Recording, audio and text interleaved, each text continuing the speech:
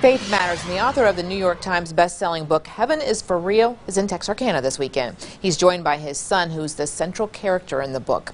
Todd Burpo wrote the book about his son, Colton. The two are in town for the Gathering of Authors Conference. When Colton was 4 years old, he underwent emergency surgery and emerged with astounding stories of heaven.